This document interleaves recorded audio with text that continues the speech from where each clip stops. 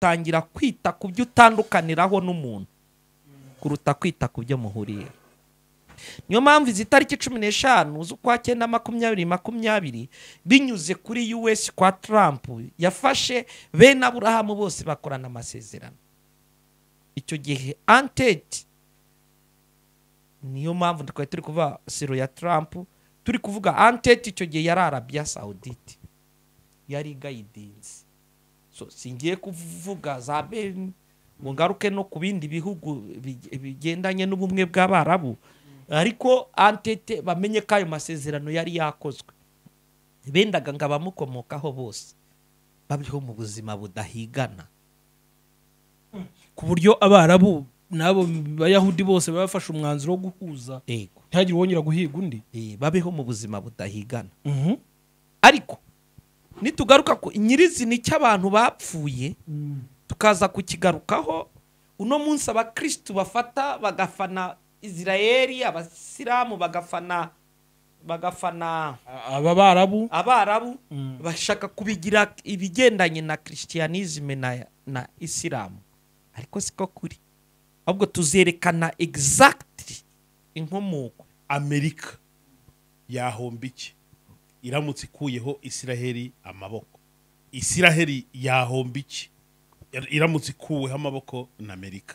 Ubwo Irani yamenya aya masezerano yakubayeho, bakamenya zanka zavumbuwe muri 2022, bahise bumva yuko hagiye guhita habaho umutambyi yabonetse, ibitambo birahari, hagiye guhita hatangira iyubakwa. Iri yubakwa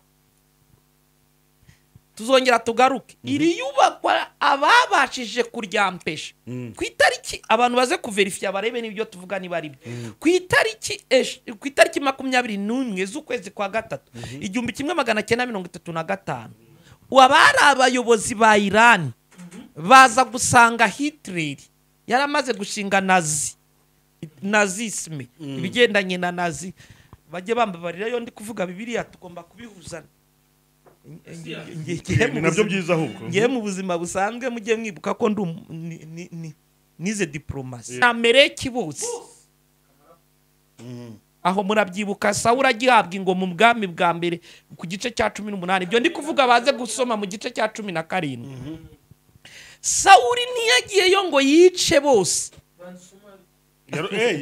yasigaje abagore beza n'ibiki n'inka uyu mwagagi rero. Nujya gusoma bimwe nababwiye kwa ba Morodekayi na Hamani, ni ba Hamani wo mwagagi. Uyu rero bamaze kumujyana yari asanganywa abagore benshi. Mu bagore benshi bo hari abarokotse. Iyo niyo ancien Perez Irani y'uyu munsi. Urumva konflikt zabo ni za kera zitandukanye na religion. Yego, niba abantu bankurikiye, kuba yara Hamana kimenya yuko Morodekayi ubwe ari umuyuda, yibutse uburyo bashatse kubica ngo babamare. Nimusoma ku gice cy'9, Hamani agiye gupfa ntapfa wenyine.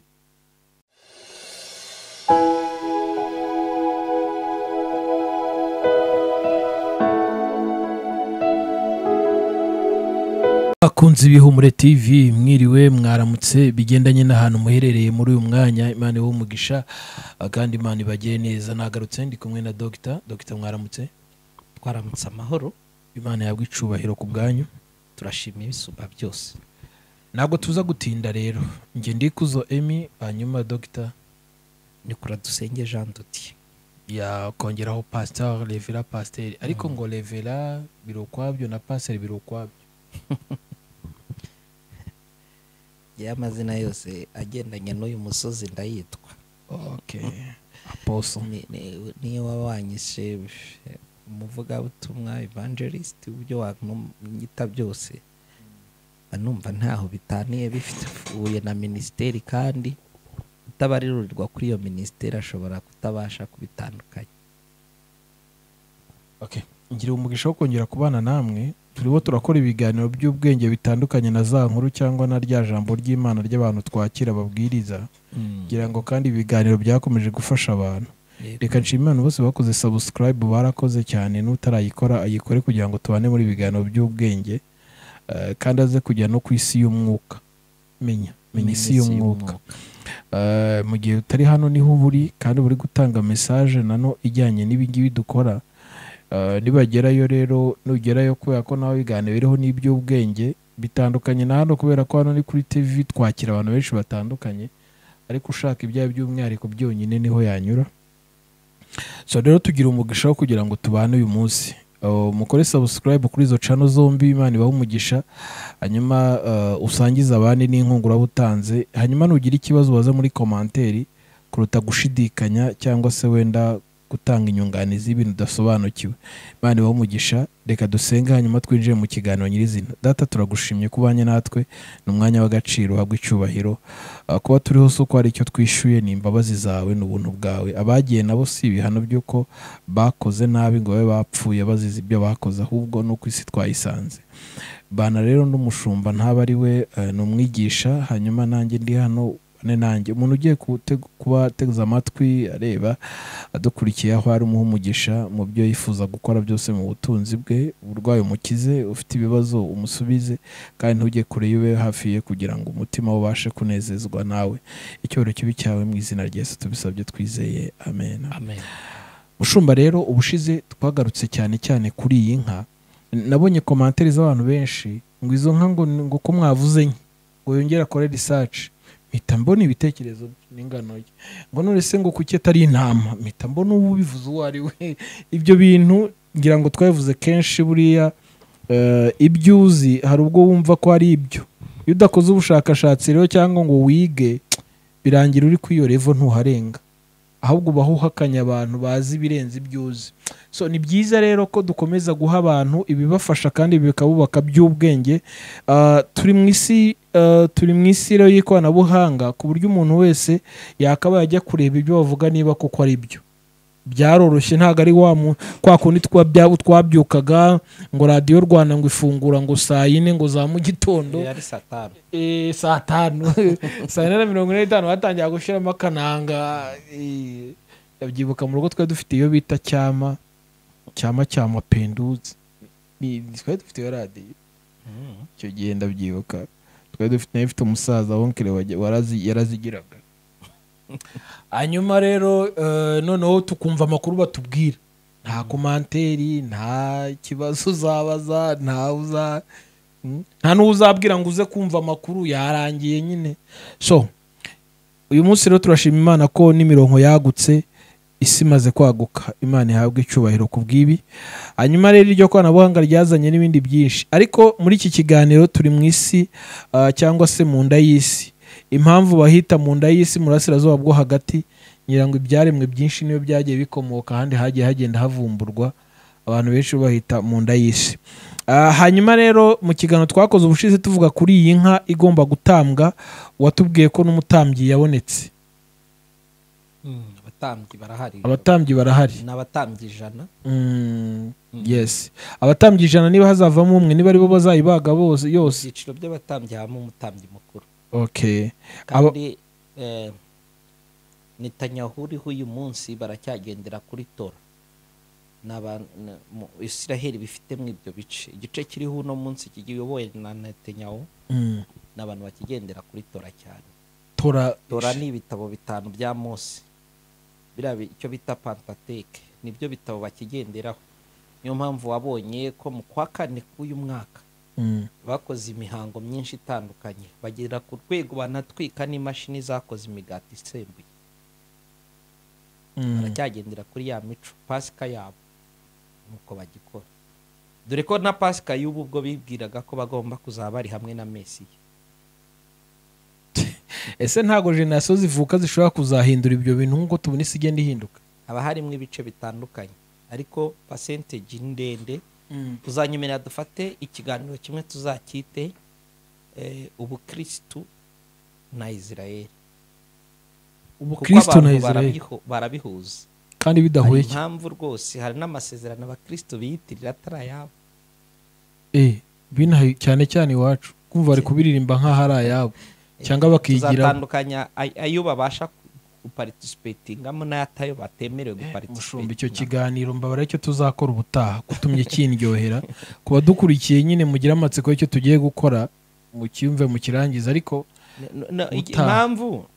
impamvu n'uno munsi ubu turi kuvugana dufite kesi y'abantu batazi ibyo kubera ko ubu n'ubu iyi ntambara abantu bari gushaka kuyihuza n'ubukristo n'ubuyisilamu ariko siyo warabibonye kandi ubu abasilamu hari igihe bibwira uti turi gufana abakristo bakibwira ngo turi gufana Isiraheli. Rero harimo utuntu tw'utuyera nyine abantu bakwiye kutandukanya byazadufasha tuzakora icyo kiganiro dutandukanye ibintu ubukristo ntabwo uyu munsi intambara iri hari y'ubukristo n'ubuyisilamu. Ushumba urakoze cyane Imana iguhe umugisha. Turaza kwinjiramo nyirizina ariko unyemerere duhere waduha incamake y'ubusobanuro bw'aya magambo twari twasomye ubushize ari ni mu kubara 19 ariko noneho tuze kureba n'ubundi ya masezerano twavuze cyangwa wari watubwiye ya hagati y'Abayisiraheli na Arabia Saudite n'ukuntu baje kugambana turebe n'ukuntu byaje kuzana za Maroc na Sudani y'Epfo ngira ngo babitubwiyeho noneho niba twabyinjiramo mu buryo burambuye nabaha ikaze kugira ngo tuze kubyinjiramo ariko duhereye kuri iki cyanditswe twari twasomye. Ahanini twavuze ku nka kantangire wenda mvuga aya magambo iyo umuntu yagize icyo avuga atandukanye n'uwacecetse kuri kote yanyu niyo nyine abajije bikumenyesha revo yasobanukiwemo cyangwa atabishakamo ariko yabajije hari uwateruye avuga impamvu y'inka huya ntabwo igomba kuba inka igomba kuba intama uwo ni umukristo nyine ariko w'umunyedini wanigishijwe nabi kandi sinabura kubivuga uwo ni umukristo ari gushaka ko ihinduka intama nyine kubera impamvu Imana yiyereka muri spiritualite dizanimo mu bunyamwuka bushingiye ku nyamaswa hari inyamaswa zigaruka mu mwanya w'Imana ariko tugendeye kuri eschatology hari inyamaswa zigaruka ku mwanya w'Imana urugero intama intare yo mu muryango wa Yuda intama n'ikizu izo nyamaswa uko ari eshatu zizamuka kuri kote yo kuvuga kuhoraho inuma yo ntizamo hari inuma igaruka ku mwanya wo kuvuga umwuka wera mu isezerano rishya yawe ni umwuka wera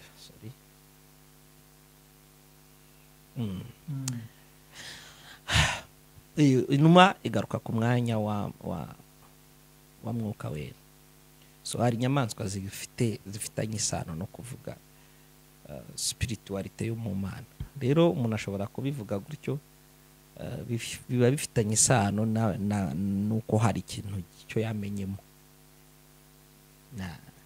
reka tumushimire rero agace yamenye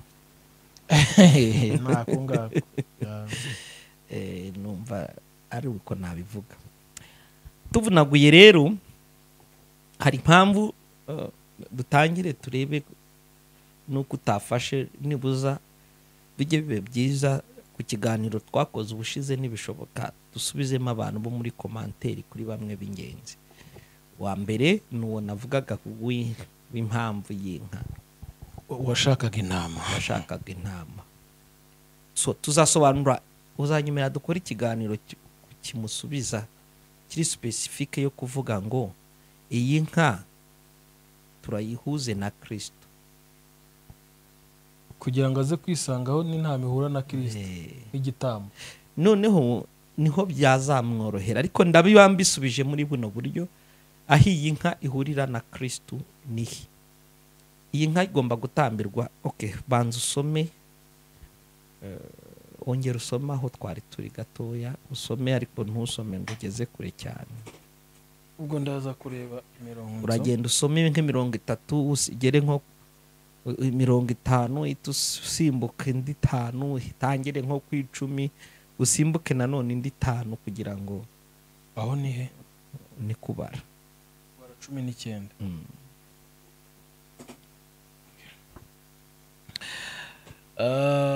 Telefone yanjye iravuga ngo ni ibarura. Kuki bavuga ibarura? Kubara 19 ku murongo wa mbere. Yego. Amategeko y'igitambo cyiriza y'igaju n'ay'amazi ahumanura. Yego. Ubwo ndasomeye mirongo yose. Oya, ndavuze ngo uragenda usoma 5 usimbuke nanone usoma indi 5 usimbuke nanone birahita bikunda. Ibi nibyo bitegekwa. Hagati turahavuga. Okay. Reka dusome noneho. Uwiteka abwira Mose na Aroni ati: Ibi nibyo bitegekwa n'itegeko Uwiteka yategetse ati: Bwira Abisiraheli bakuzanire iriza y'igaju idafite inenge cyangwa ubusembwa batigeze gukoresha. Umurongo wa 3. Muyihe Eleyazari umutambyi ayikure aho muganditse bayibikirire imbere ye. Iryo jambo Eleyazari umutambyi, Eleyazari ni mu abatambyi bari mu bice 4. Hari abatambyi bapfuye bapfira imbere y'Uwiteka kubera gukoresha umuriro utariho. Muri ba batambyi 4 hasigara abatambyi 2. Umutambyi wasimbuye se bita Aroni. Ni kuvuga ngo mu nzu ya Lewi hahamagarwamo umuryango mu Balewi ni genero niho hakomokamwe abatambyi. Abatambyi bagakomoka mu nzu yo kwa Aroni. Papa wapfuye, Aroni apfuye, hakomeza icyo gihe Eleyazari. Eleyazari arajya mu mwanya wa se Aroni. Ibyo wenda situza kubitindaho. So inka itegetswe gutambwa. Dusubije uwo muntu. Iyo nka itegetswe gutambwa imbere y'umutambyi mukuru. Irongera guhuzwa na Kristo. Yohana dufashe wenda gatoya. Njye muri Yohana. Oya nuvaho ngaho. Icyambera cyiza wari ko yaza kuhisomera. Okay, nibyo byiza. Niba bazahasoma dore yuko hari igihe babaza batashakaga kumenya ariko no gusoma bikagorana. Yohana turi busome, reka tuze gusoma kugira ngo tuze kuba facilitating impamvu y'inka. Iyo umuntu yafashe umwanya nawe akandika muri comment abakeneye kumenya kurushaho. Soma Yohana 11:49 mu gihe tutaramufatira umwanya wo guhuza inka. Yohana 11:49. Yohana 11:49 nahageze aravuze ngo ariko umwe muri bo witwaga Kayafa kandi wari umutambyi mukuru muri uwo mwaka arababwira ati ntacyo muzi. Ameze? Yego. Mbese nimutekereza yuko ari byiza ku bwacu ko umuntu umwe yapfira abantu kuruta ko ubwoko bwose bwarimbuka? 5:1. Ibyo ntiyabivuze ku bwe ahubwo kuko yari umutambyi mukuru muri uwo mwaka yahanuye yuko Yesu yenda gupfira ubwo bwoko. 5:2. Ariko nushaka wenda yabyumvishe impamvu y'inka kubagirwa imbere y'umutambyi mukuru, impamvu ya Kristo gutangwa na Kayafa. Tutagendeye ku bintu byinshi niyumva impamvu atari intama. Iyo nka yari ifite simbole yo kuzeza. Iyo nka yagombaga kweza umwuka w'urupfu. Nimukomeza gusoma nk'uko ubizi, iyo nka yagombaga kweza abantu, yarahumanye. Kubasomye Bibiliya, Yesu Kristo ahinduka icyaha atagikoze, ahinduka ikivume ku bwacu. Yari uwo kutweza, akabanza agahumana, akongera agahumanuka. Niyo mpamvu umuntu ugize icyo ari gukora kuri iyo nka marahumana kandi ariyo guhumanura. So rero nafatiraho ibirenze kuri ibyo tuzabimuha ikindi gihe. Okay. Ahabwa umugisha ko yabajije. Nukuri ahabwa umugisha. Sinzi undi wabajije ikindi. Okay. Hari undi wabajije ikindi kivuga ngo ziriya nka hano zirahari. Ntago arizo. Ngo ni nyinshi. Hari ingano y'ubwoya bwazo, hari ingano. So najye kuri specifique mu ntango muri uwo murongo. Ikwiye kuba idafite inenge. So abanza amenye ngo inenge n'ubusembwa. Ngira ngo ibyo nta n'ibyo twabihinduraho ko no mu makuru yanditswe n'ibitangazamakuru bisanzwe. Iyo muza kuba muzifite mu mwarakize. Kuko inkimwe bagiye bayigura ibihumbi 200 by'amadolari. Iyo uza kuyitunga rero uba warakize. Baba baranabimenye. Kuko bari kubimenye. Bari kubimenye. Niyo mpamvu bagiye muri Amerika bakayibona. Niyo mpamvu bavuye nabaho bari bakajya muri leta ya Texas muri Amerika. Iyo tuyitunga ahubwo Imana igukinguriye imiryango wayitunga. We ntayo ufite. So ikintu kuba gisa n'ikindi nka kwa kundi mu gihe gisa nk'iki. Hari n'abantu usanga bafite ibintu bisa nk'agakiza. Umuntu ashobora gusa n'undi ariko atariwe. Niyo mpamvu birivuga ngo icyakora bamwemeye bose yabahaye ubushobozi bwo kuba apana kwitwa, kuko umuntu yakwita icyo utari cyo. So utuntu tumeze nk'utwari no. Ngira ngo utanagiye kure muri izi nka twabonye zare 5 n'ubundi baguze 5. Baguze 5. Hako bageze bakomeze gucekinga babonamo 2 zituzuje ibisabwa. Tuzuje ibyangombwa zijya mu zindi zisanzwe. Ibyo rero bisobanuke. Kandi no muri izi 3 hazavamo imwe. Nabwo hazavamo imwe.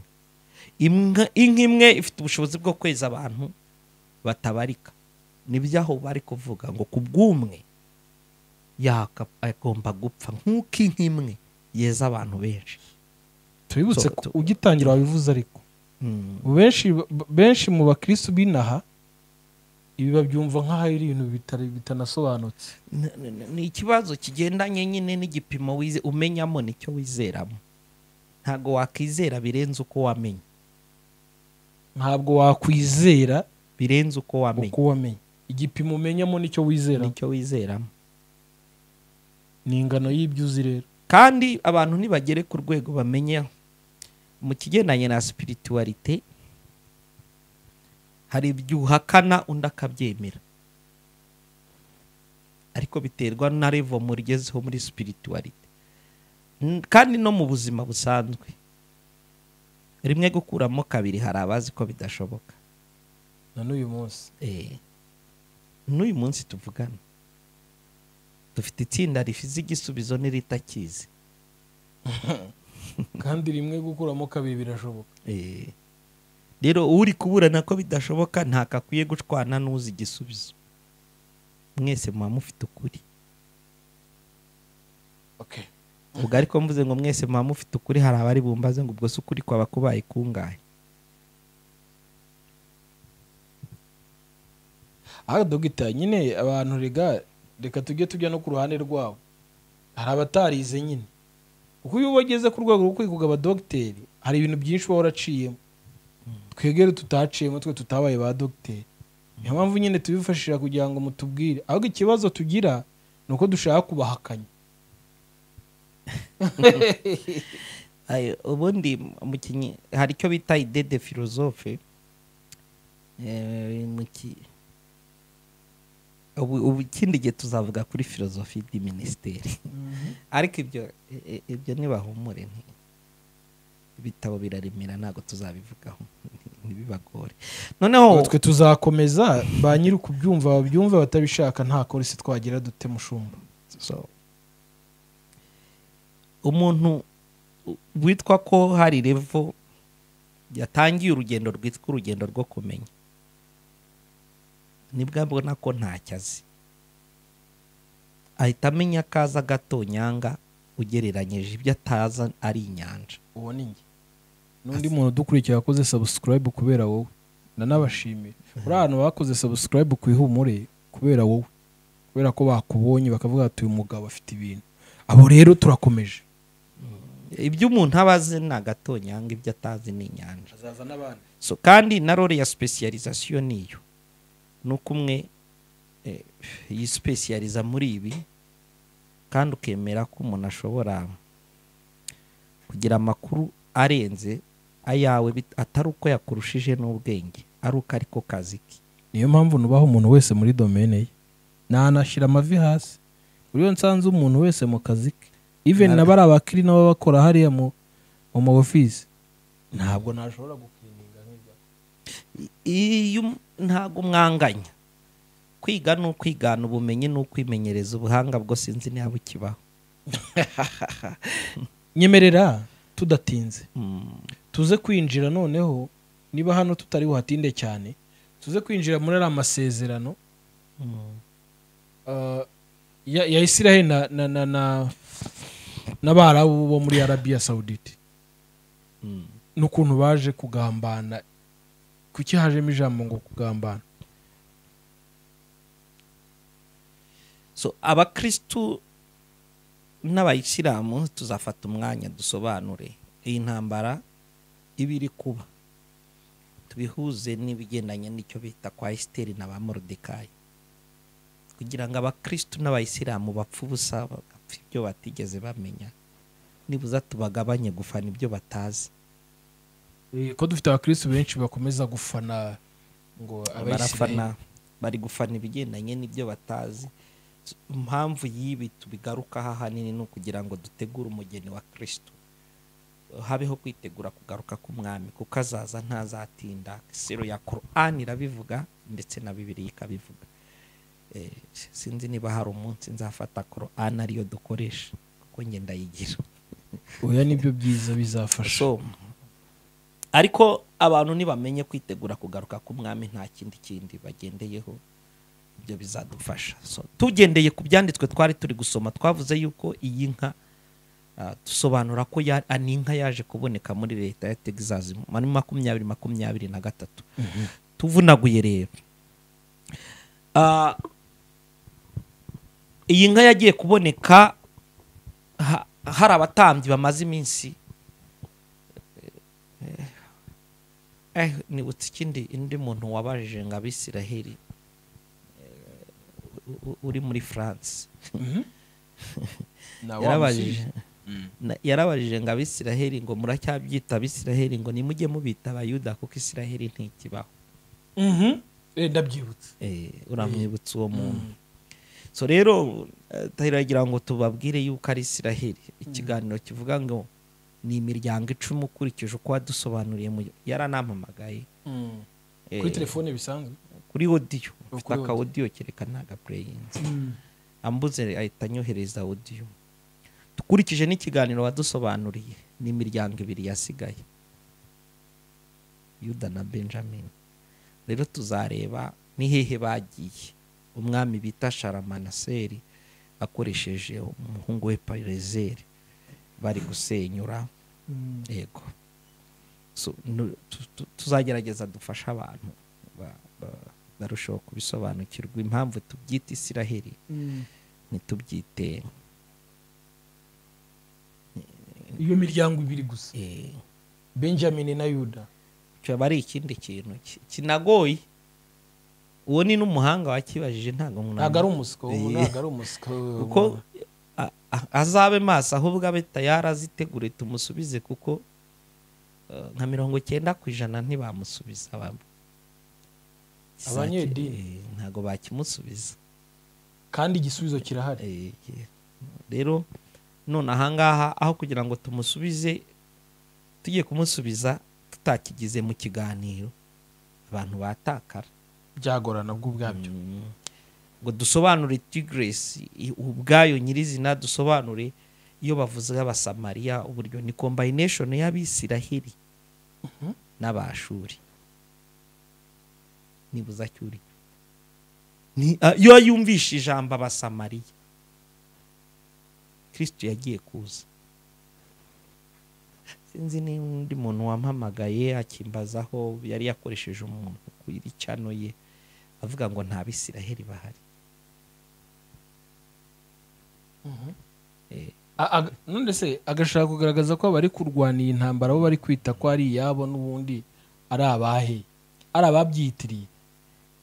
Ibyo ni ibindi niyo mpamvu navuze ngo reka tureke duhinire mwaho kuko sinzi n'uwa wamenye yuko ari combine abasamariya n'abisiraheli bavanze n'abashuri muri 750 Shamaramana Seru ubwo yazaga yafashe igice kingana na 60% arakijyana muri za Tigris n'ahandi abariya gituza habosigara 40% na avana azana abashuri n'abatuza hariya uruvange rw'abashuri n'abisiraheli ya miryango 10 bimwe mu byatumye abayuda bo hepfo babanga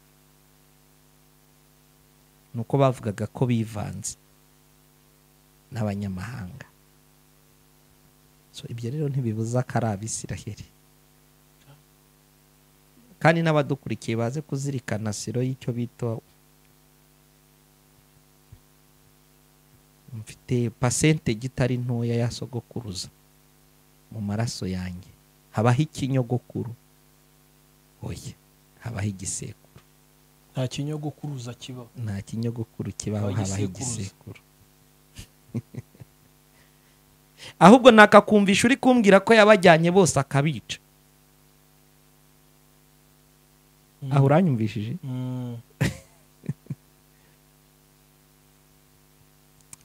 niba atarabajyanye ngo abice barahari. Sobanura igice cya Tigris nkasobanura igice nkongera nkanagaruka ku bushakashatsi bwakozwe ejo bundi nyine.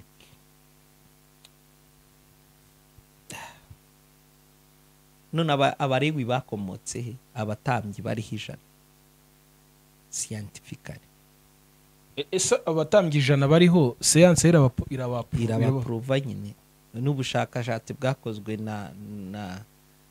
na Harvard bagiye kuverifiya neza koko niba ari ahubwo Harvard kaminuza muri Amerika. So hari igihe umuntu nyine biba bigoye kugira ngo uhagarare ngo uhite usenyura ibintu utanazi biturutse ku kumenya ngo wiyumvamo ubwawe ufite nibyo wigisha umaze kugira jya ujya deep ukora ubushakashatsi uzashaka ukuri nkunda bankunda kandi abanshakana umwete barambona ngira ngo ubushakashatsi bwose bwakozwe n'ubundi aho butujyana ni hamwe ngira ngo usibye abiyita abahanga bise ariko Bibiliya n'ubundi birangira ntawe yigiye kure nawe kire kuwayobye nyine ntawe. So narindi kuvuga hejuru twagira ngo twinjiye muri ayo masezerano nyine yabaye hagati ya twibutsa abantu baze kuverifiya bakoreshe ya smartphone yabo n'ibindi byose bashobora gukoresha winevano internet yoroheje ibintu. Ku itariki 15 z'ukwezi kwa 9 2020 habayeho akoro ya Aburahamu bene Aburahamu bose aho bava bakagera harimo abisiraheli n'abarabu bakoranye amasezerano mu polisi w'icyo gihe. Iyo mvuze polisi sindi kuvuga bo mu muhanda traffic wari uhari ngo abahagararira icyo gikorwa cyari kiri kuba yari US Leta Zunze Ubumwe za Amerika yari Leta Zunze Ubumwe za Amerika niwe wari umupolisi uhagaze hagati yabo. Aya masezerano yarabaye yari afite papasi yo guhuza bene Aburahamu. Ni nayo mpamvu reka ndeke kubivuga bitagiye kurinyota mu mitwe y'abantu. Wari uriho icyo gihe perezida wari uriho icyo gihe ega bitamyakije mu mitwe y'abantu mwibuke ko nanone batazashaka kubimenya. Wari uriho icyo gihe ni Trump 2020 itariki 15 z'ukwezi kw'icyenda wari uriho icyo gihe ni Trump. So hakoze amasezerano ya bene Aburahamu bari bafite papasi yo kugira ngo kiriya gice kibi gice cy'uko umuntu hakomoka wese abo mu bwizatunga abo mukire akomera bihurije n'isezerano Imana yasezeranyije sekuruza niba ari sekuruza ryabo ko bose bafite amaraso yo kwa Aburahamu. Biranangora kuri kote yanjye kubera ikintu cyakozwe mu bigendanye na 3D umuntu umaze kudepansa gato akajya muri 5D dimension yegeyeho hejuru, usanga arenga amarangamutima y'icyo utandukaniyeho n'umuntu, icyo mupfa n'icyo muhanganira. Kanguha urugero, subona ngewe ubu mpagaze aha iyo ndi kugenda nkora ubukwe, nahawe imodoka apana mu bukwe mu murenge, najyanye imodoka za Haji Saidi.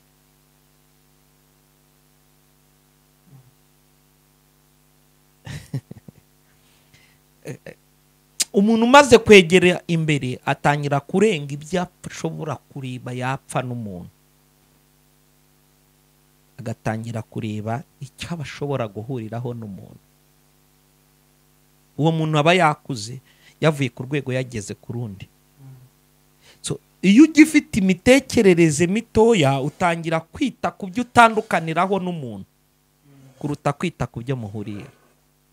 Niyo mpamvu izi tariki 15 z'ukwa 9/2020 binyuze kuri US kwa Trump yafashe bene Aburahamu bose bakorana amasezerano.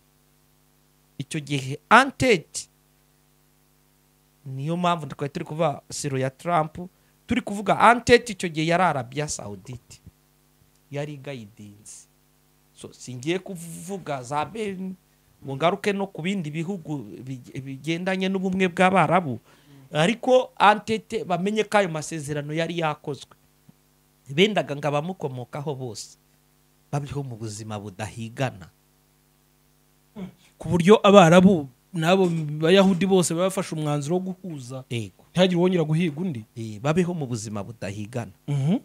Ariko nitugaruka ku nyirizina cy'abantu bapfuye, tukaza kukigarukaho, uno munsi abakristo bafata bagafana Israeli, abasilamu bagafana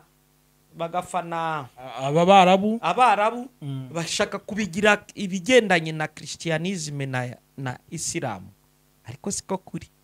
Ahubwo tuzerekana exactly inkomoko irava hehe.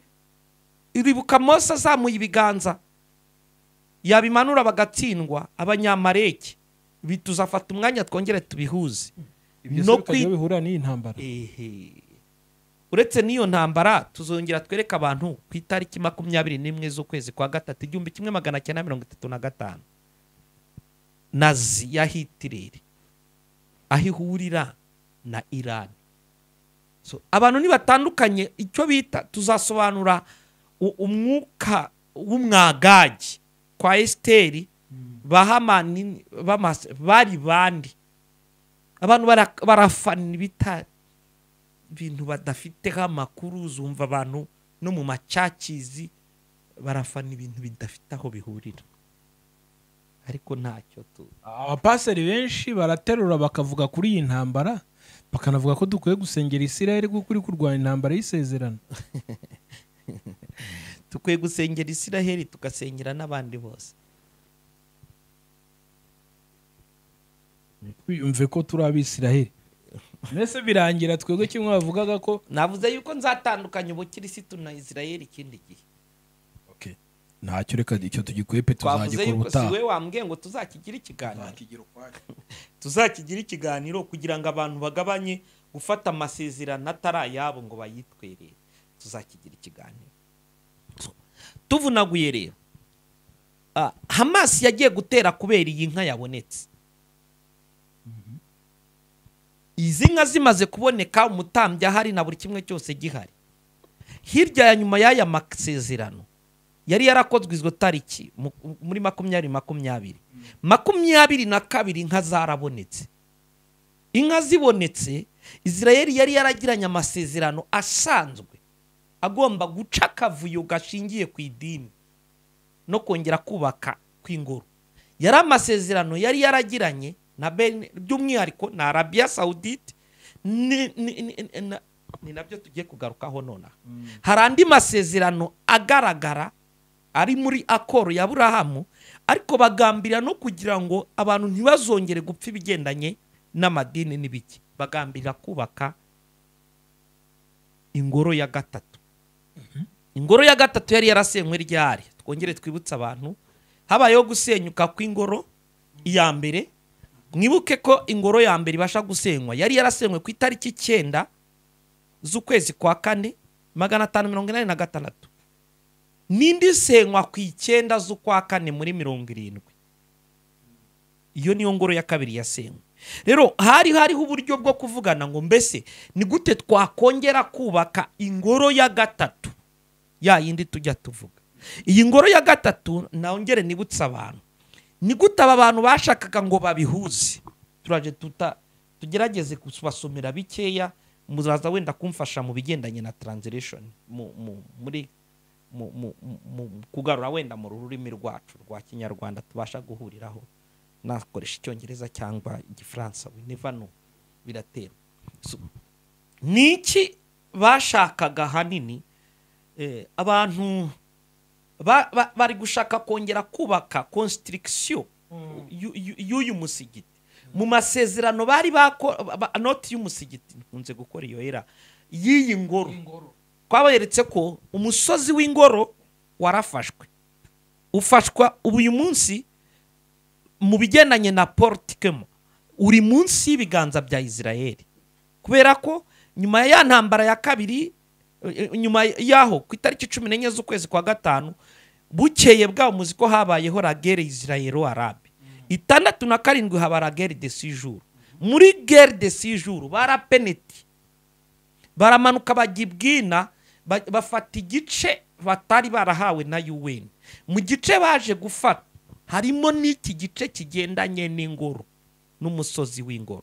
Uyu musozi w'ingoro wafashweho ku gice uyu munsi spirituelema mu bigendanye n'ubunyamwuka bwawo ni Yorodani yawukontrolaga binyuze mu gace bari bafashe bita Wafu. Aka gace gashinzwe kurinda ibigendanye n'iyi misigiti ni. Ubushakashatsi bwakozwe bwerekanye, bwaprovye binyuze mu cyo bita ibigendanye na archaeology, n'iki sibyo tugiye gutindamo, ariko berekanye ko icyo bita ahera hahera imbere y'iyi misigiti bahasanze ahera hahera. Mu kuhasanga ahera hahera byatumye bavuga ngo birakwiye yuko iyi misigiti, wibuka ahantu twasoreje ubusize turi gusoma mu gitabo cy'ibyahishuriwe Yohana 11, iyi misigiti twayireka ubwo ahera hahera hahari. Ingoro ikakomeza ikubakwa ikarebana. Niho twasomye Yohana yerekwa ngo hanze haharira baki abanyamahanga. So rero nuko hari hamaze gupimwa basanga ni byari bari kuvuga ngo ubwo hari uburyo twabasha kubaka ingoro nta conflict, birashoboka ko hakubakwa ingoro nta conflict zibayeho. So ahanini nicyo ngicyo twari tugezeho. Abantu rero nibumve hirya y'amasezerano agendanye n'icyo bita akoro ya Aburahamu, hirya y'amasezerano ya akoro ya Aburahamu harandi masezerano akorwa n'ibyo bihugu Arabia Saudite ndetse na za Israel yabo y'umwihariko. Amasezerano yavumburwa na yanga yaba yavumbutse, Irani gahita isaba gutera Israel binyuze muri Hamas direct, idategereje. Irani itivuga ngo okay, hirya y'aya masezerano yavumbutse abarabini bari bakoreye inama muri Jordan, nibo byahise bahisa bavuga ngo ubwo abarabini n'abashinzwe n'abafite umushinga wo kubaka ya ngoro ya gatatu, kuko iki place yari yararangije kuboneka ubwayo, bari kuvuga ngo twayubaka. Niyo mpamvu navuze ngo hariho possibility ebyiri: kuyubaka basenyuye imisigiti, uriya Rome ndetse na eri aksaferudi. Hari uburyo Rome diroshe ya na eri aksaferudi bishobora kuba byagumaho kandi hakubakwa iyo ngoro. So hari amasezerano rero yarasanzwe yakozwe nyuma muri buze baraza kuyashaka nabo, akorwa hagati atari muri akoro ya Aburahamu. Irya mbere bari gukora bari gusaba kugira ngo ya ngoro ibashe kubaho. Hariho établir de section supérieure à la Knesset sur la troisième temple on sait du parlement Israël. Nukuvuga ngo gufata muri parlement ya Israel bagafatamo igice cy'abantu bakwiye kubaka troisième temple. Iyo kubaka ingoro ya gatatu. Aya ni amasezerano nanone yongera kuboneka hagati yabo uko ari babiri. Irya kabiri, intégrer le ministère de l'éducation, tourisme, culte, en fait diviser idée des temples, son impact sur la paix au Moyen-Orient et dans le monde. Mw'isi yose. Nukuvuga ngo kuvuga intégrer le ministère de l'éducation. Gufata ministeri okay. Thank you. Kwintegra ministeri y'uburezi na tourisme n'ubukerarugendo na kirite imisengere. Gufata ibyo ngibyo byose bakabyentegra hamwe kugira ngo nabyo byongere kuza gufacilitatinga impact mu buryo bw'amahoro no mu buryo bw'isi yose, abantu bose babashe kwisanga muri wa mushinga w'iyubaka ry'ingoro ya kangahe ya gatatu. Les départements politiques sont occupés dans le monde entier avec les communautés qui soutiennent la destruction du troisième temple.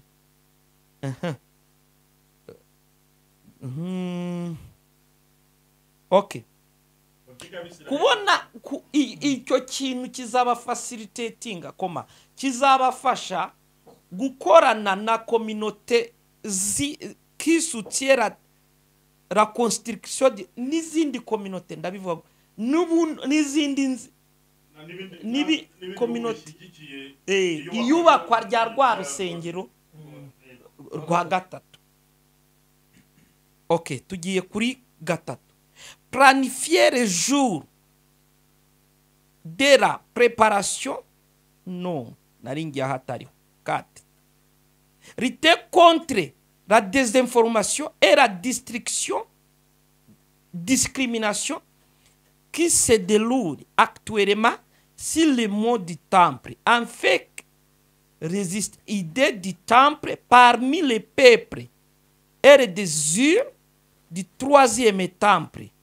Nukuvuga ngo gufata desinformation no kurwanya makuru yose atariyo noneho na discrimination no kurinda bacakubiri cyangwa hari abantu badafite full information, badafite amakuru yuzuye, bigatuma bo ayo makuru y'ibice bafite atuzuye atagize guti ayo makuru atuma barwanya bakagira none gukoresha uburyo bwo gutanga amakuru yuzuye no kuvana mwivangura ku bantu. Umuntu navuga ikintu ngo umurebereye kuri ninde ukivuze. Yego. Bene ibyo uremera ko n'ubu munsi turi kuvugana na hano mu bantu badukurikiye hari abantu baba bagifite iyo myumvire akihutira kuvuga ngo uvuze ikintu ninde ntashake kwita icyo agende ku cyo bita stereotype. Stereotype nukugeneralize.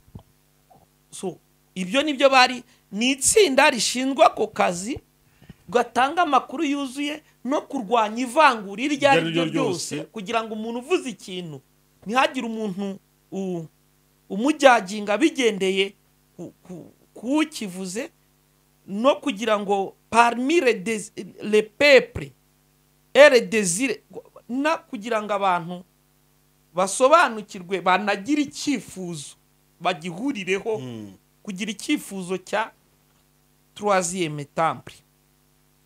Intégrer les diplomaties israélienne, saoudienne, jordanienne, examiner le futur du paix en fait que chaque peuple parmi nous gufata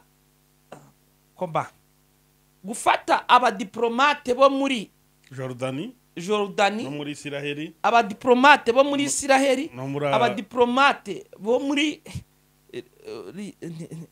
Arabia Saudite, abo bose bakaba integra kugira ngo bongere bahuriza hamwe kugira ngo wa mushinga ubashe kugerwaho.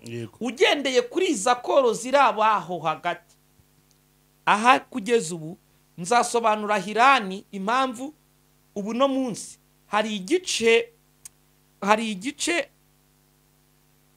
cy'aba Isilamu bumva role igendanye n'iyubaka ry'ingoro, ingoro n'irwa rusengero kuri.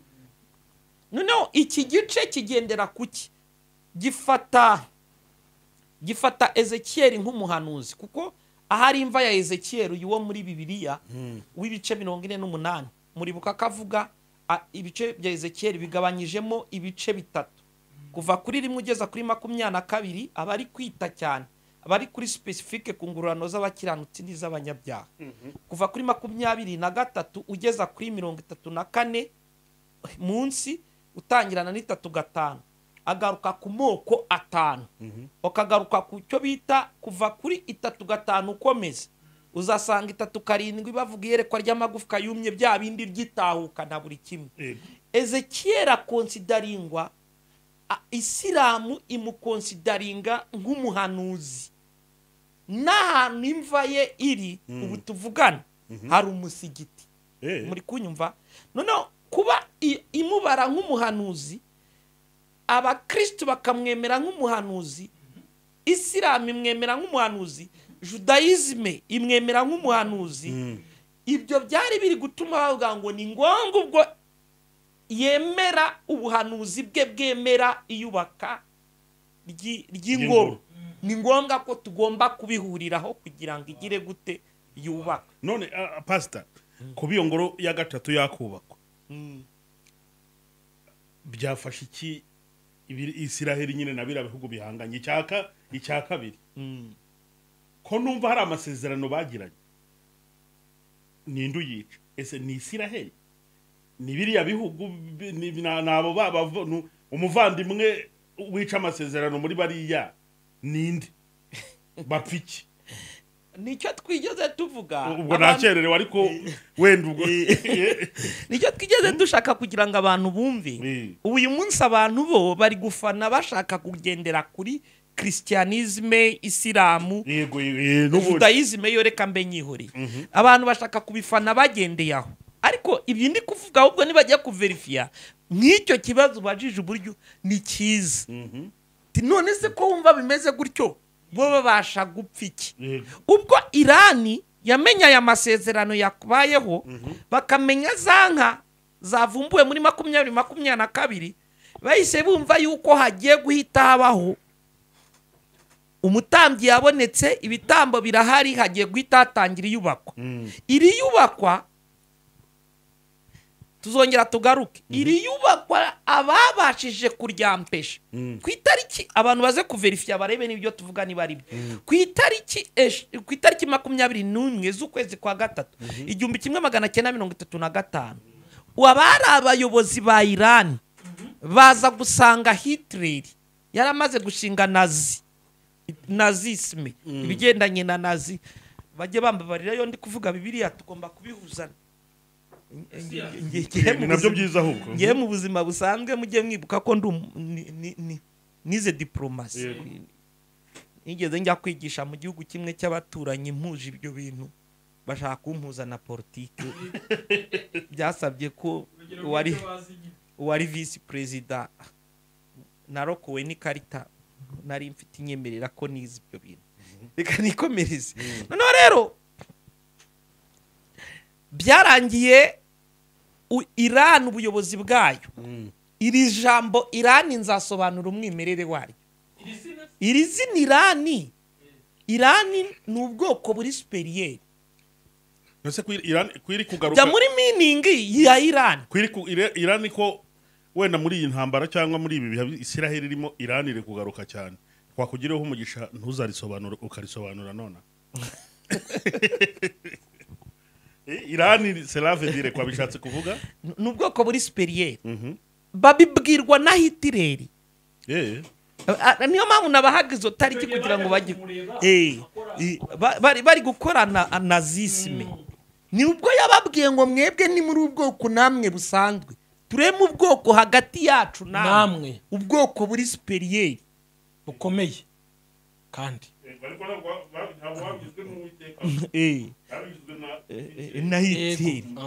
noneho rero ubu uyu munsi ayo masezerano amaze kumenyekana, Irani murabizi ko mu kwa kabiri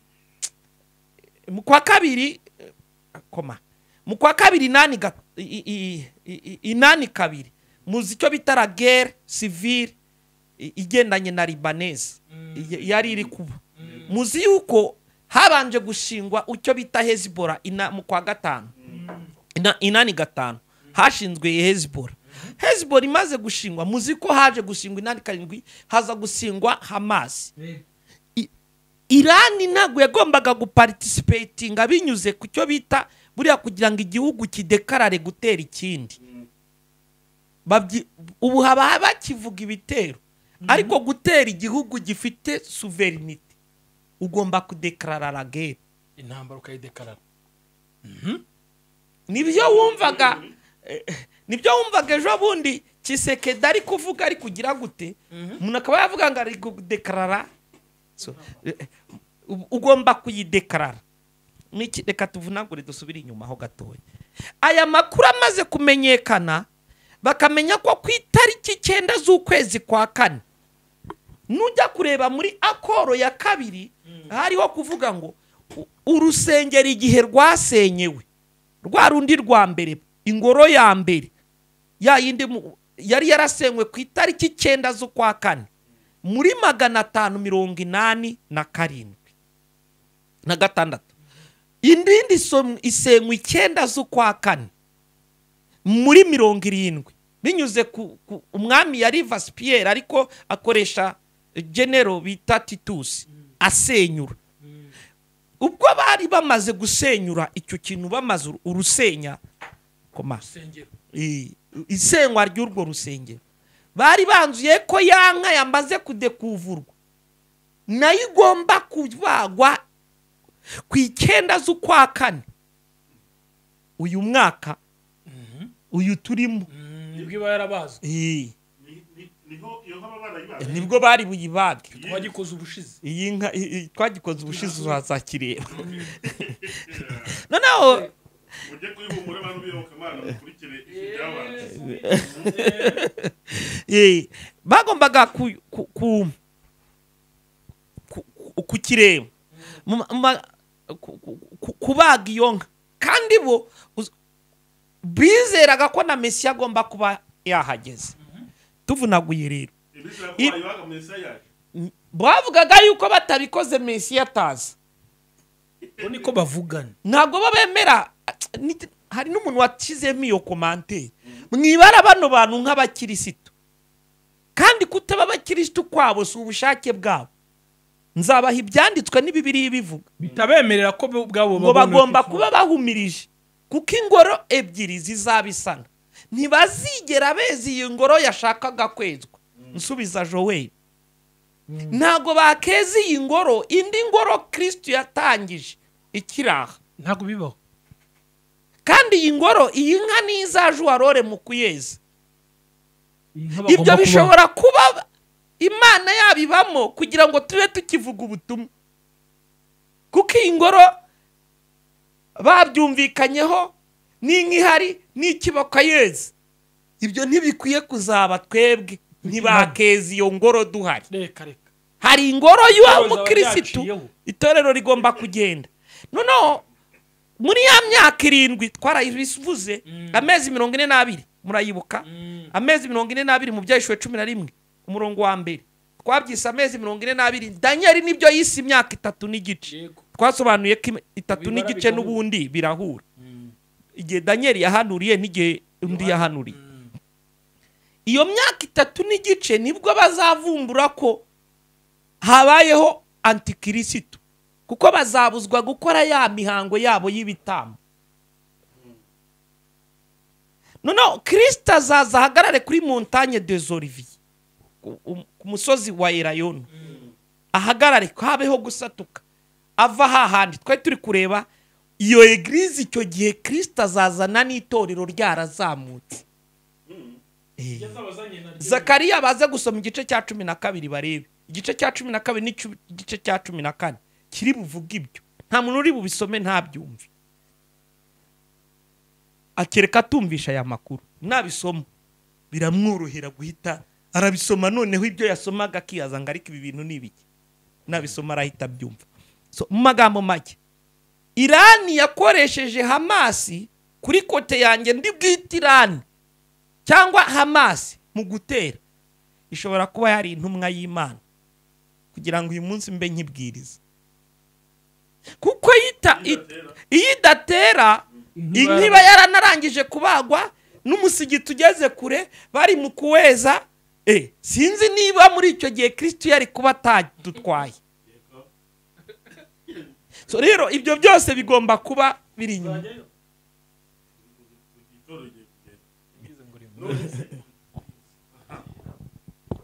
Nubwo mba nabifatiye hagati, ubwo abantu bashaka ibyo by'inka n'ibindi bajye kwihumure, niho pastor yagiye akurikiranya ibyo biganiro. Nyine nagiye ndangara kubera ibintu by'uburwayi nagiye mpura nabyo, nanjye numvaga nabyo bakorera irivuga butumwa riri successive cyangwa iyi topic. None pastor, ikintu rero na kuri nkubajije mu kanya, bano bana nabavandimwe, sibyo?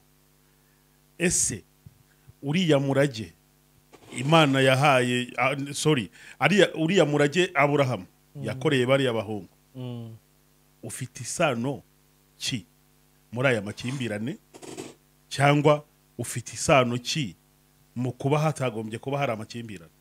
Sinzi ikibazo mbaje mucyumvisha.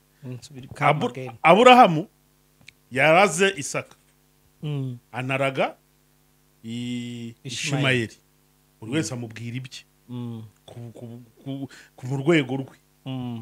None ariya uwo murage bahawe na se, hari isano ufite muri aya makimbirane bakomoka kuri aba bahungu bafitanye? Aya makimbirane yo rero ari bukomoke ku bana babyawe na Isaka. Harya Isaka aza kubyara izindi mpanga, ubwo hirya ya Aburahamu na Ishimayeli. Niyo mpamvu ndi kuvuga ngo abantu barafana n'ibintu batanazi. Nanjye ntabyo ndi kubaza. Hirya ya Aburahamu yaje kubyara Isaka. Yego. Isaka aza kubyara impanga iyo bita Yakobo na Esawu. Esawu uyu niwe Umwedomu, niwe Mwagagi, niwe Munyameleki. N'igihe cya Herode wari ugiye kuyobora mu gihe cya Kristo, rwa rusengero yakoreye finisaje, ni Umwesawu ni Umwedomu. Ubwo bishatse kuvuga iki ubihuje n'ubu kugira abantu batwumve neza? Niyo mpamvu nyine nari nshatse kubwira. Yego ndi kubyumva nje, ndi kubyumva. Iyo turi kuvuga 3e guerre mondiale, abantu n'abashaka kuyihuza bazasomeze Ezekiel 37 38 aho niho bari bubone ko intambara ya gatatu y'isi zabiri inyuma ya Israel bambe y'Uburusiya, icyo bita Roshi. Yego. Meshaki ni Moscow, Roshi yari Uburusiya. Niba bari gusoma birazaba facilitatinga kumva. Bariya bazajya kwintervena, ariko uruzi rwa Efrati gukama kwarwo mubona rwamaze urukama, bazinjirira hariya. Ngira ngo murabizi ko ubu ngubu wahambuka n'amaguru, amazi aracyahari ariko ni make. So ibyo baraza kubiverify, bazinjirira aho ngaho. Ubwo se Uburusiya si bwo bugiye kuba Gogi na Magogi? None se sa aho ngaho tuzabisobanura nyine Gogi na Magogi. None se yego. Noneho rero aba ba Esawu barongera bagahura nabo bita ba Ishimayeli. Aba bose baraza mu gice cy'Abarabu, ariko ariko iyo bari kuvuga Peresi abayampanga imbwe abo bita Peresi aba Esawu barahura barishyira hamwe n'abayishimayeli ariko aba bose bari muri Yakoro ya Aburahamu ariko Yakobo ntituramuvuga Yakobo se bo Bisiraheli Yakobo nyine abyara babana 12 b'imiryango ya Isiraheli niwe ubyara imiryango 12 y'Abisiraheli nyine ari nabo Bisiraheli nyabo ubu nyine none aba 12 ariko nubwo nakavuze 13 ariko tubaza abo 12 kubera impamvu ibyo byo byasaba ngo tubyiga ukwabye imiryango 12 y'Abisiraheli none rero intambara yabo ishingiye kuki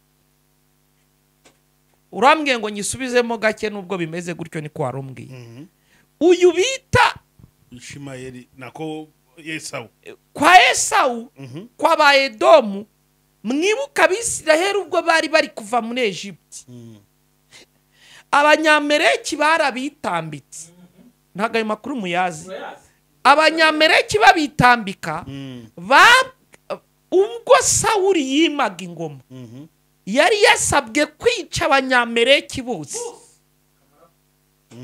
aho murabyibuka Sawuli agihabwa ingoma ubwami bwa mbere ku gice cya 18 ibyo ndi kuvuga baze gusoma mu gice cya 17 Sawuli ntiyagiyeyo ngo yice bose bimwe yasigaje abagore beza n'ibiki n'inka uyu mwagagi rero nujya gusoma bimwe nababwiye kwa ba Morodekayi na Hamani ni ba Hamani wo mwagagi uyu rero bamaze kumujyana yari asanganywa abagore benshi mu bagore benshi bo hari abarokotse iyo niyo Ancien Peresi Irani y'uyu munsi urumva konfli zabo ni za kera zitandukanye na religion yego niba abantu bankurikiye kuba yara Hamana kimenya yuko Morodekayi ubwe ari umuyuda yibutse uburyo bashatse kubica ngo babamare nimusoma ku gice cy'9 Hamani agiye gupfa ntapfa wenyine bamutoragurana n'abasaga 50 abantu ubwo ndavunaguye kugira ngo mbashe gusubiza bamutoragurana n'abasaga 50 uwo mwuka nzerekana abaperezida bose ba Irani uko wabafashe biturutse kuri ayo masezerano yari ari hagati yabo na Naza niyo mpamvu uri busangemo igice cya Isilamu cyemera n'igice cyo kitabyemera bisanganywe inzigo inzigo itari y'idini ariko ndi kubyumva kuko ubwo Mose yamanuraga amaboko Abisiraheli baratsindwaga yayazamura bagatsinda ibyo byo mwarabisomye bisanzwe so rero ahanini naho ngaho twendaga ngo abantu bamenye babibaze ngo mbese ibi biri kuba bifitanye isano niyo mpamvu uri busange igice cya Isilamu kiri buzemo ibice 3 ariko hakavugwa 2 by'ingenzi buriya Isilamu si imwe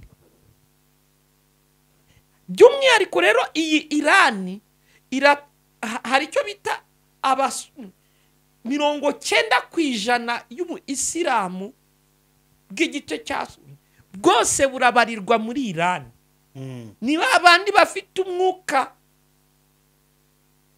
so aba rero batera inkunga binyuze mu nzira nyinshi zitandukanye so abantu rero bari gukonfonda ibi mu buryo bw'idini ubu uyu munsi turi kuvugana uzabona igice kimwe kibyumva bya bindi wigeze umbwiraho ubwo tuzabikorera ikindi gice twerekane ni ibiki Amerika isezeranya Arabia Saudite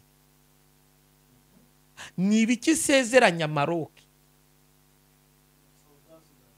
n'Noro ya Sudan nka leta yari yibyigenga ibyo ni ibice byakabaye biri kurwanirira Israel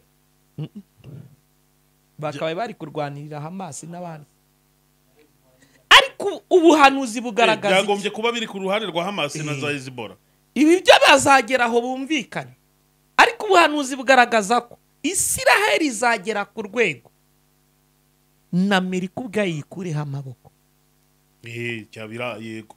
Niyo mpamvu niba mukurikirana bitegura kugaruka kwa Yesu nta kintu bakwiye kujugunya, mwibuke conflict, amakimbirane ari hagati ya Netanyahu na perezida wa France Macron. Muri no minsi nabo bari bagiranye conflict zitoroshye. Abantu rero bazagera ku rwego Israeli uyifasha ukayiha Palestine iri kurwanira y'uyu munsi, ukayifata ukayihereza, nabwo ntiyanyurwa. Uzi impamvu itanyurwa? Nuko Palestine ubwayo uyiyihaye ingano ya Bibiliya ya Israeli ntibaba bayibonye yose. Kandi mayindi yabo irababwira ngo turayishaka.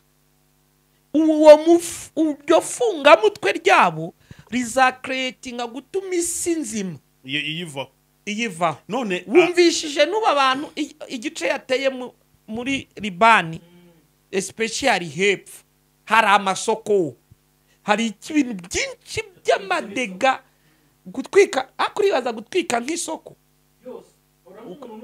No, hari n'umusigiti warangije gusigara ntabuye. Ibyo ni ibintu biri gucreating umuntu kuvuga ngo n'umusigiti wacu wasenyutse. Ibyo biremvolvinga abandi bantu kugipima ibihugu bisaga 40 byarangije gusinya, rivuga ngo Israeli ibintu uri gukora sibyo. Ibyahishuriye Yohana 17 ibihugu 40 byarangije kudekarara. Urumva?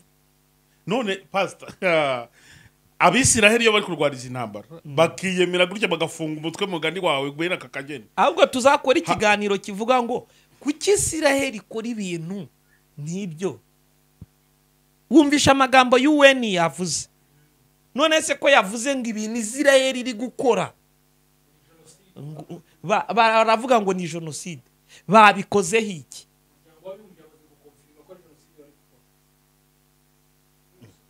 None icyo nibaza mana yanjye, ikintu nibaza rero pastor, Isiraheli iri gufunga umutwe bene ko kageni, Isiraheli ikarwana igatesha isi umutwe mugani, ndumva ko umuhisi yatawe umutwe pe ba makoroni bari kuryamana bande bose irabatuka ikabasuzugure ku mugaragaro. Hari ahantu iba yishingikirije amasezerano Uwiteka Imana yagiranye na se Aburahamu, cyangwa umyomerere n'icyo kintu twakigira ikiganiro juste amasezerano ibintu Imana yavuze kuri Isiraheli. Hari ahantu bihuriye mu gutiza ingufu Isiraheli y'ubu muri izi ntambara irwana. Kuri bo rero uyu munsi bafite ibice 4 birinda ikirere cyabo. Yego. Ariko igice cya 4 cyo ni participation y'Abanyamerika kigendanye na patriotism. Ibigendanye na patriot. Yaba ikirere cyabo, yaba Iron Dome, yaba iyo bitirira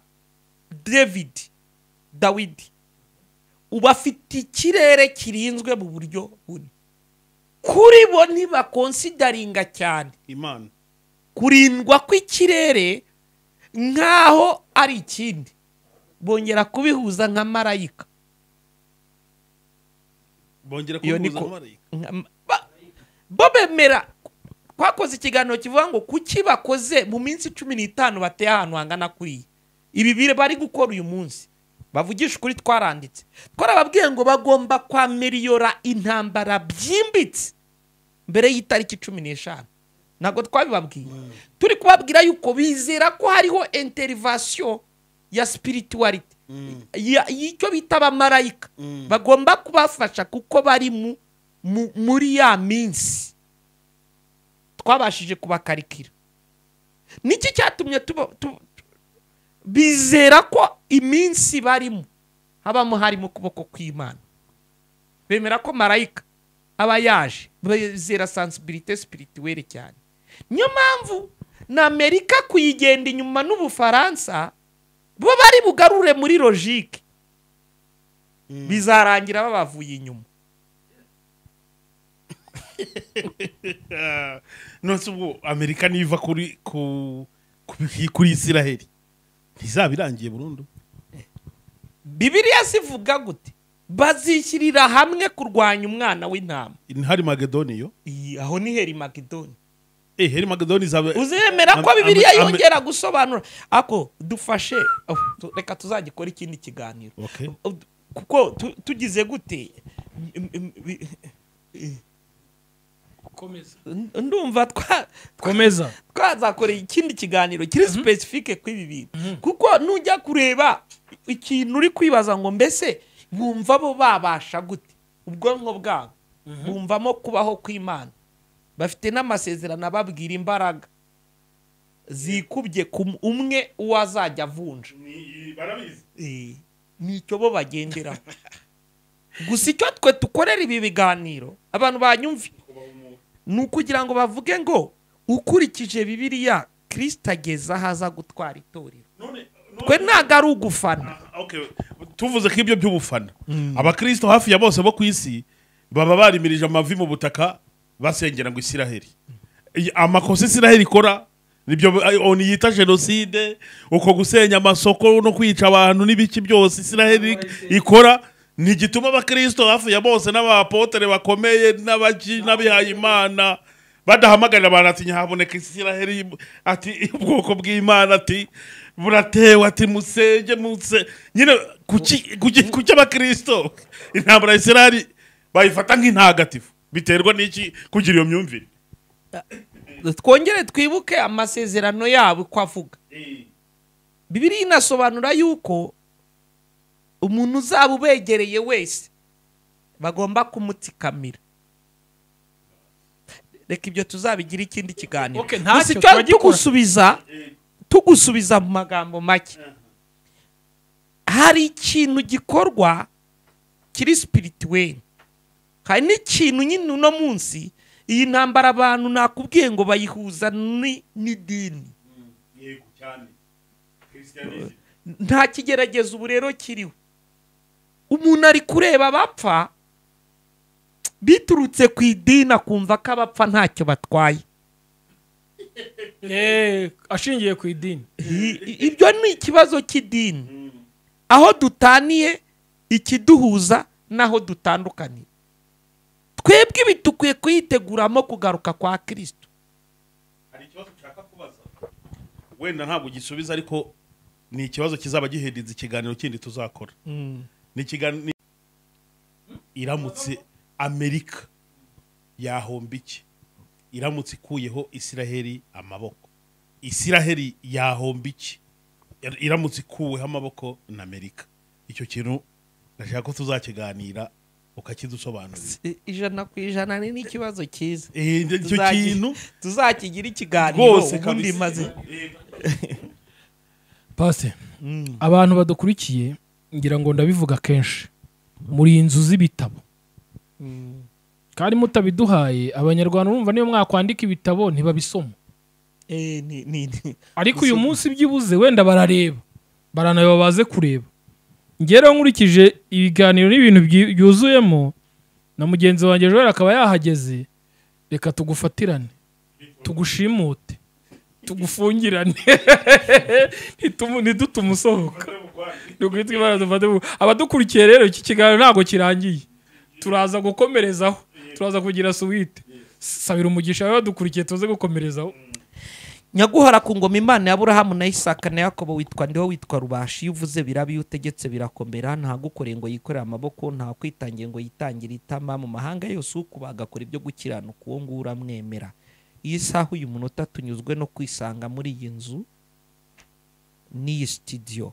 Reka kubaho kwe kudutwikire. Uwari ufashe umwanya wese agakurikira iki kiganiro nagabana umugisha, kandi kimushoboze kwitegura kugaruka kwawe, kuko uzaza ntuzatinda. Ibimenyetso bigaragaza kuje turihutira kubibona. Shoboza umuntu gukorera isi azirikana ko atari yo gakondo y'iteka, azirikana ko hari ijuru. Maze ubwo uzaza gutwara itorero ryawe uzasange tugikishijwe, kandi ushoboza umuntu kuzirikana yuko uzaza duhinga dukora buri kimwe cyose, ahubwo umugisha kugira ngo arusheho uko akora, arusheho kugabanya abarimbuka, afashe imfubyi, afashe abapfakazi, akore byinshi bitandukanye ngo bitume izina rye ryamamara. Urakoze kuri Imana ya hose na kure, mu izina rya Data wa twese n'iry'Umwana n'iry'Umwuka wera, amen. Ukenera nomero ajya kuri menya isi y'umwuka yazisangaho, si ngombwa ko dutinda. Nibaho umugisha.